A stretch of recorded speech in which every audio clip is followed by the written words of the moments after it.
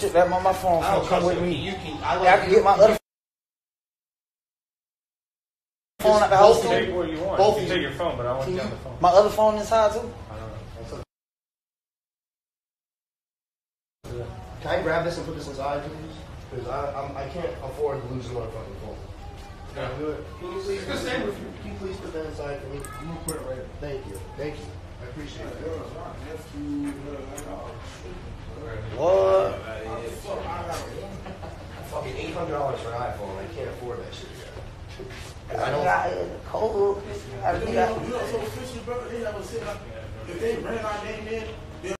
Check it out. And I'm not gonna lie, man. I'm used to too much fucking pranks that when some real shit happen, I'm thinking it's a joke. Now, today I'm watching one of my favorite people to watch on Instagram Live. It's Kodak Black, the Project Baby. And even though he fucks around a lot of times on there and he slur like a motherfucker, he usually kicks some jewels in between. Today he was talking about really just life and people who like to work, who talk about music and all that shit. However, at one point when he went live, the phone was up and people were saying, what the fuck is going on? However, we heard somebody that sounded like a cop and the cop was talking about, we're getting this, you go here, you go here. And then we heard the cop say, we're taking your phone because it's part of the search warrant. And at that point I said, this nigga Kodak ain't serious. He can't be pulling the boonk on us. However, Kodak Black don't play those type of games because he is a real street nigga. And of course, if you realize what he's been involved in recently, yes, he's been going at a bunch of Florida rappers, but that's all we know publicly. We also know he's on probation. We also know he has an open pending charge in North Carolina.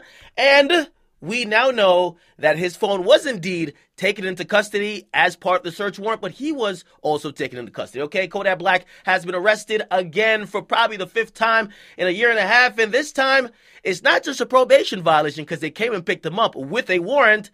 They locked him up on all type of charges. I'm going to give you the charges he got now. And by the way, I just want to say this. I'm going to preface this before even going down these charges. I don't know where they're coming from, but if I had to bet, all that Instagram live back and forth with him and a couple Florida rappers probably sparked a warrant, and that probably led to people running up in his house. Okay, now he got a charge of grand theft of a firearm, so clearly a firearm may have been stolen. Somebody says possession of weapons or ammo by a felon. That's a Florida felon. That's an adult felon.